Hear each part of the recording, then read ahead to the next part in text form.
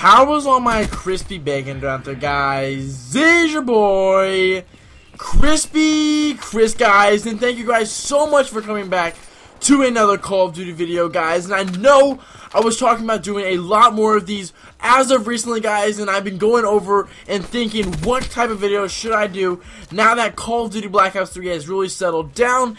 And I've been thinking and really contemplating on what type of videos I should do, so I decided I'd start going back to my original days where I made some best class ups for you guys. Even after all the updates and buffs, these are going to be the best class ups for you guys if you guys are running it. So I'm going to throw up this weapon right now. It's actually the VMP that we are going over today. So guys, make sure to leave a like for this, but I'm going to be writing down what I'm using and why I'm using it. So guys, here is the screenshot of my class setup right here.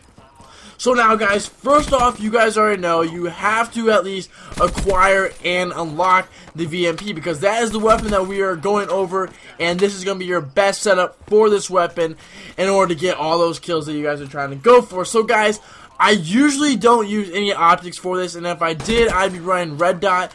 But for this class setup, I'm not using anything. I'm using three attachments. The first one is going to be grip. The second one is going to be long barrel, and the third one is going to be quick draw. All of these combined together, honestly, on any submachine gun are going to be godlike, just because with the quick draw, you're going to be aiming down sight a lot faster. The long barrel is going to give you that extension of range compared to a lot of different things. Even though it's going to add on a lot more sway and a lot more recoil on the weapon, it'll allow for you guys to actually get more kills at farther distances, and that is where the grip comes in. The grip, I really wasn't running at first, and then all of a sudden I was thinking, why is my gun swaying so much just with the quick draw and the long barrel? And I was thinking and thinking about how I could adjust that and kind of get used to it more, and I threw on the grip, and oh my god, it was so godlike. I couldn't even believe how amazing the weapon is now. The sway on it is still there, but at first it's not actually activated. It kind of takes a while for it to kick in, and then usually by that time you already have slayed out the guy or whatever. So guys, those are all the attachments. Now we're going to hit the perks, because I'm not running any secondaries or no lethals or tacticals. So guys, the first one and the first perk is going to be Afterburn. Afterburn is going to make you guys run a lot faster, get around the map a lot quicker, and also get up in the enemy's face. So that's awesome. That's something that's really going to be useful.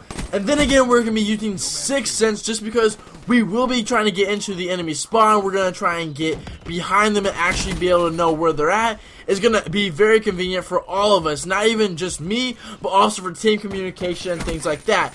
Next, guys, I'm running Anti-Up in the perk 2 tier. Basically, I'm just running Anti-Up just because I don't really run a secondary usually, and it also helps me get to my streaks a lot quicker by giving me a little start-off bonus, so it's not like I'm having to dread myself. Instead of having to go for 10 kills for a VSAT, I can go for 9, so that's awesome, and that's always something that you can always change out. And then for the third one, as I was saying earlier, is that we are trying to stay off the minimap, or being able to indicate where the enemies are. So I decided to throw on blast suppressors, which is going to really allow for you guys to hide from the enemies. Also, dead silence can be also used for this.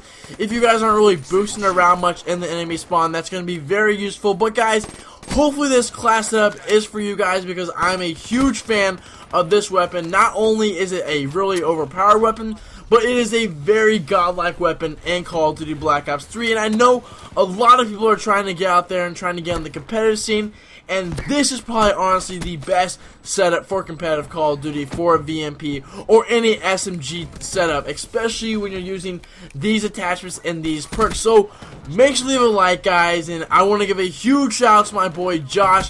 Me and him have been talking a lot, and also my boy Moran, or Nick. He's awesome, the man, guys. Thank you so much for liking and commenting on all my videos. You guys mean the world to me. And as always, guys, I'll catch you guys on the flip side. Peace. Variations such as the AK-47, the AK-47U, the AK-74. There's so